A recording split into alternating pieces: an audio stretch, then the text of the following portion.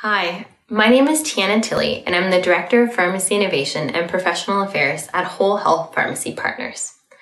Many pharmacies are wondering if they should suspend immunization services during COVID-19. Ultimately, this will be a pharmacy by pharmacy and patient by patient consideration, but I'll walk you through some things to consider when making this assessment. The first is the pharmacy environment, and workload demands as well as staffing levels should be considered. The second is assessing the patient for their risk of COVID-19. Patients who have symptoms of COVID-19, who have recent travel history, or who have close contacts with those who have symptoms of COVID-19 should not be provided immunization services at this time. It's important to remember that even patients who are asymptomatic could have COVID-19, so an assessment of the patient's risk should still be undertaken, and if immunization services are provided, appropriate PPE should be donned. It is important to consider that immunization delays are an option for pharmacies.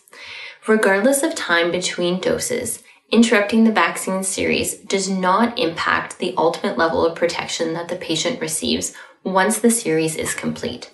This is because the antibody concentration that's achieved is still achieved once the full schedule is complete. That means that pharmacies may elect to delay or postpone immunizations within a multi-dose series. For example, with herpes zoster, instead of following the usual 0 and then 2 to 6 months later second dose, there is an option to use a 0 and then 12 months later second dose. Similarly, for HPV vaccines in individuals over 14, instead of the regular 0, 2, and 6-month vaccine schedule, a pharmacist could follow a 0, 6, and 12-month vaccine schedule. Note that this is not the case for certain vaccines, where interrupting the schedule could lead to lower levels of protection. This is the case in cholera, traveler's diarrhea, and post-exposure prophylaxis rabies vaccines.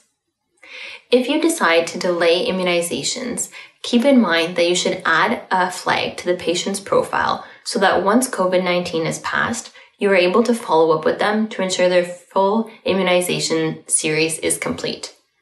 Alternatively, you can run a query on your dispensing software after COVID-19 for vaccines that are part of a multi-dose vaccine series, and follow up with patients who may have received one but not all of the doses within a series.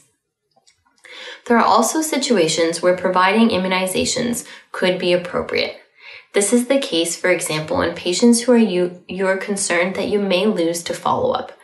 For example, patients who may lose private drug coverage because of loss of employment secondary to COVID-19, where financial barriers may then prevent immunizations if they're not dispensed and provided now.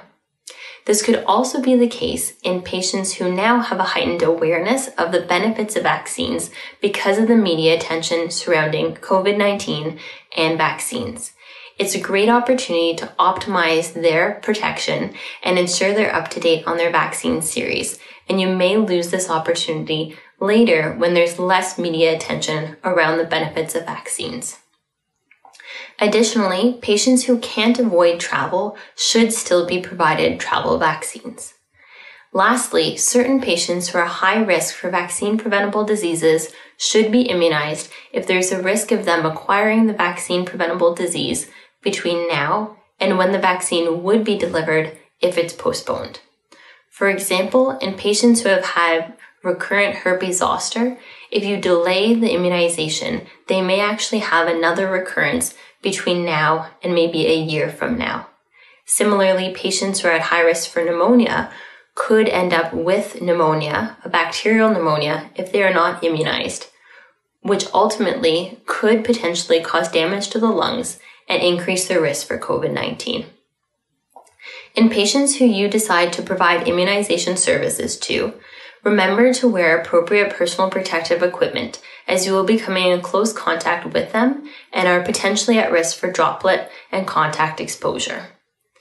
It's also important to remember to wash your hands before and after donning personal protective equipment and to only use personal protective equipment on that patient.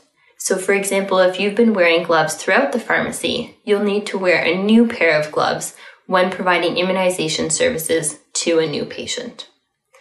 Additionally, it's recommended that you schedule vaccine services at a period of time where your pharmacy is not busy. So either before or after you're open, or even at off-peak hours, to reduce the potential exposure of this high-risk patient to other members who visit your pharmacy.